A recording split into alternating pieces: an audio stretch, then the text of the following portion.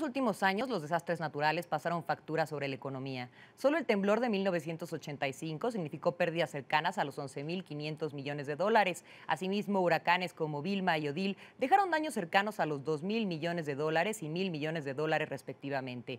La realidad es que, a pesar de que hay quienes niegan la existencia del calentamiento global, queda claro que en los últimos 30 años la temperatura de la Tierra se elevó de forma considerable, lo que derivó en mayores cataclismos. El año pasado fue el más caliente desde que se comenzaron a recolectar estos datos, lo que llevó a una mayor pérdida de cosechas, bosques y lagos y un incremento de los desastres naturales. La Universidad de California apunta que hoy las catástrofes naturales representan una merma en el PIB mundial del 0.25% al año.